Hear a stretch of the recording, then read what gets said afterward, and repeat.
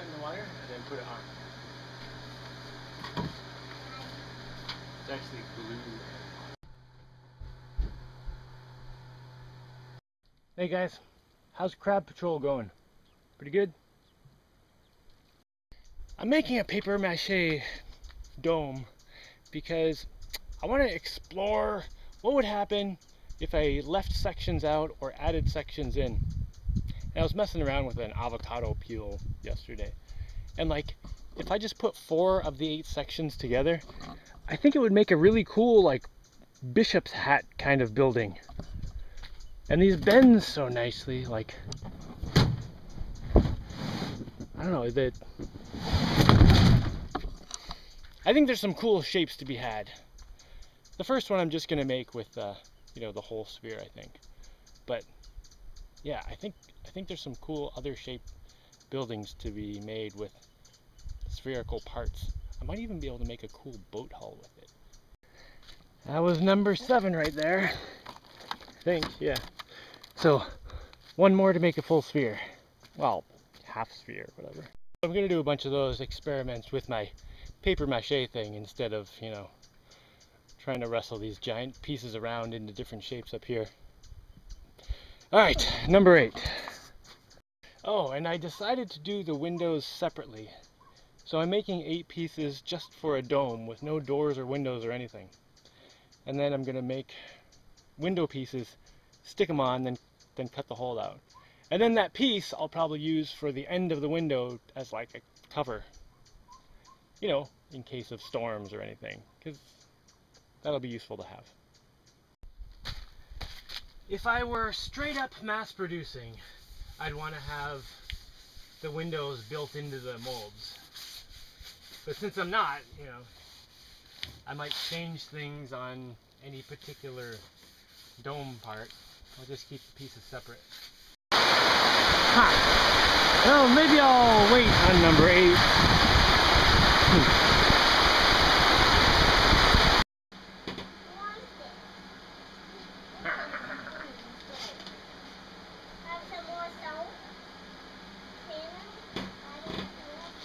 Okay, back to sunny. Whoa, that was like over an inch of rain in half an hour. Alright, let me do something about this here window situation. Alright, well that's filled with fiberglass. Not that you can tell because it's black on black. Oh, now I have to figure out where to put this dome. The widest spot on this island is right here. And it's plenty wide if you go all the way to the edge of the island, but you know, it goes way down there. So 18 feet, which is the diameter of this dome when I put it together, will come out to like here and go back to maybe a foot past where it starts sloping down. So I just need to flatten out a section up here, put some dirt, you know, in this section here, build it up a little bit. You know, half a day of digging maybe, or a day and a half. I don't know, let's see. Well, I have to move all this stuff out of the way first.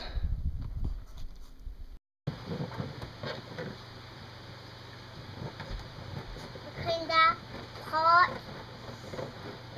Well, kinda dull. Why are you?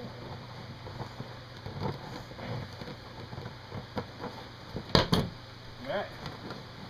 Now if I took one section out, I would end up with... Huh. That's kind of cool.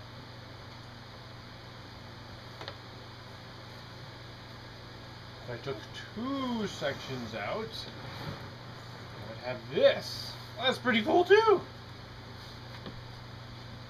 Oh, this makes some nice shapes. Can you make a crab now?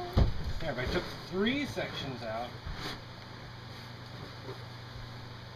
I could even take half the pieces out and it'd still make kind of a cool thing. This works all the way down to 3 pieces. That'd still be like 7 feet across and like 15 feet tall. You guys turn around. No, we don't have to take it off. All right, what size do you think it should be? I think it should be a tower. Okay, squish it. Make it into a tower like you want. I think it should be a dome. So you want me to build you one that's like a dome, and Bellatrix, you want one that's like a tall, skinny tower? Yes. All right. You wanna why I want mine a dome? Yeah, why? For a dollhouse. Oh, no, I'm talking about a big one that's like, well, the dome would be 10 feet tall. Well, And the tower one would be like, I don't know, 12, 14 feet tall. I don't know how tall it gets. No, I'm not. Nice bubbles. Hey, is that bucket of kid over there?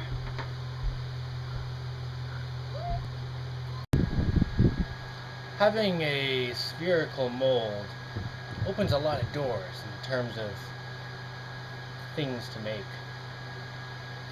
Thinking of some submarine ideas and some indestructible survival pods. Stuff like that. Can make a swimming pool. Underground mega bunkers. Oh. If I do an actual sphere, I could copy my eyeball windows here and make giant retractable roof things.